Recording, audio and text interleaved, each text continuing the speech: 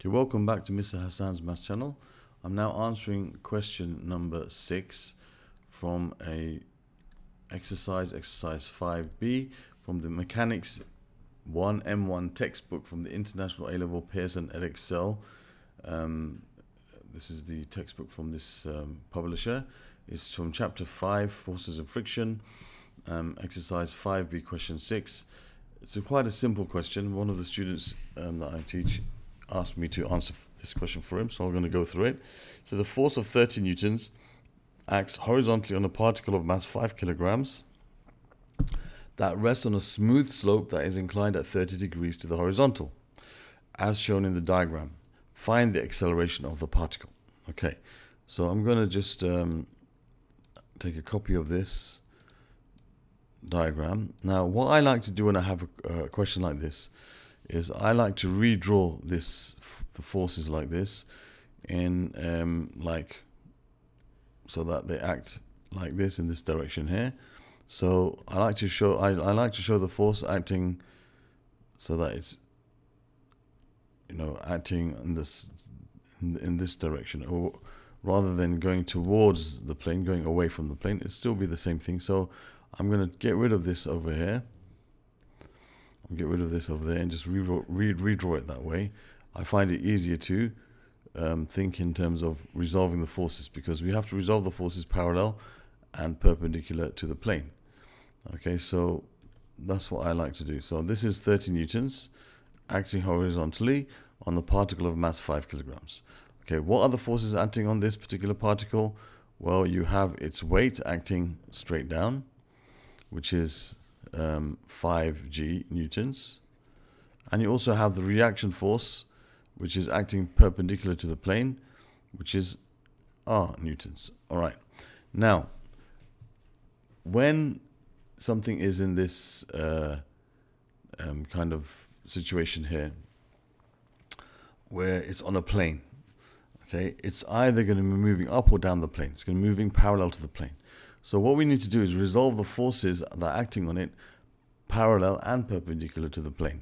Always parallel and perpendicular to the direction of motion.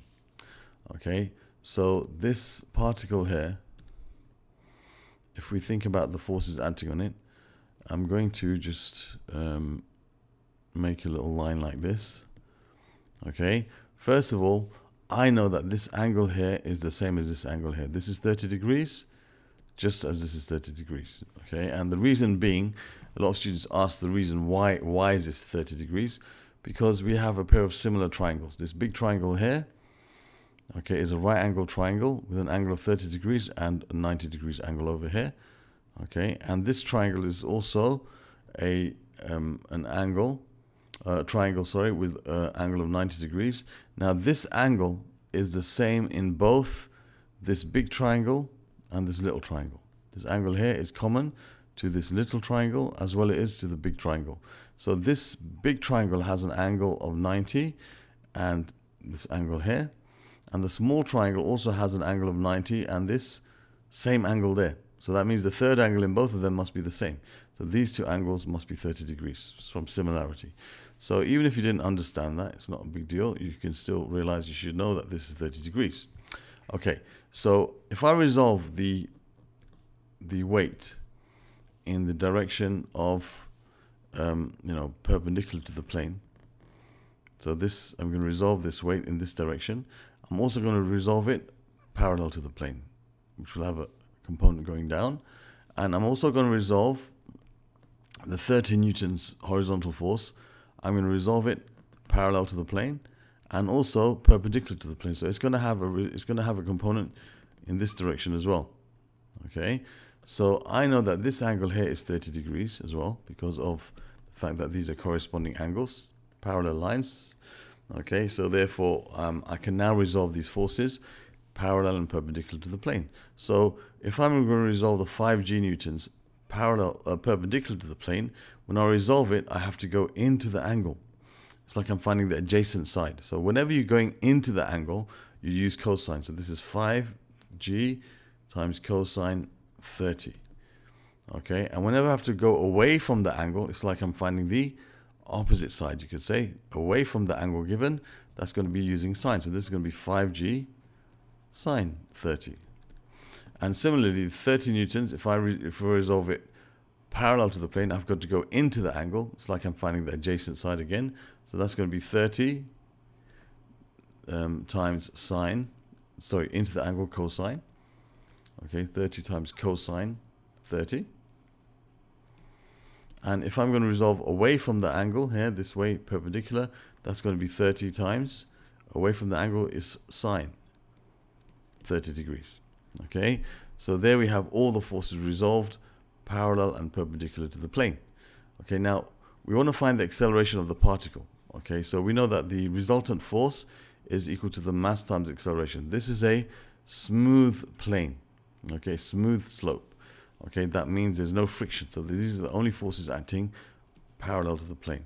Okay, so I don't really have to worry about this force acting perpendicular. That will be really when I'm dealing with friction. There's no friction going to be here. So let's look at the resultant force. Let's just assume it's going to be going upwards. So I'll take up the slope as positive. Okay, if it turns out to be negative, then the acceleration will be down the plane. Okay, so let's have a look. You've got 30. You know that the force is equal to the mass times the acceleration, the resultant force. So the resultant force would be 30 times cosine 30.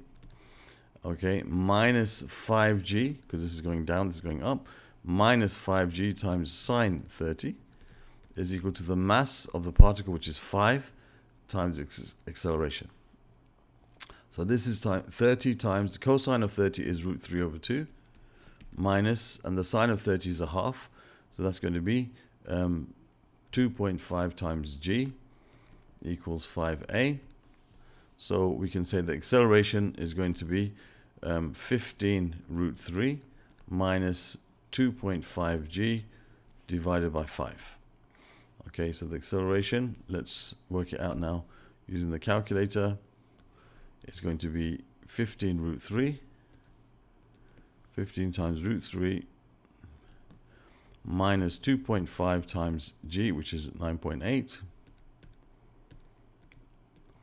All of that divided by 5, and that gives us 0.296 meters per second squared. Okay, so the acceleration is up the plane, and this is the value 0.296 to 3SF. We can write it as 0.30 if we want to, 0.30, okay, because that's going to become 0.3 if you round it to 2SF. Both of those are acceptable. Because we're using G, we can round it to 2SF or 3SF. Both are acceptable. Okay, this is by rights the more, kind of accurate way of writing it, because we used G as 9.8.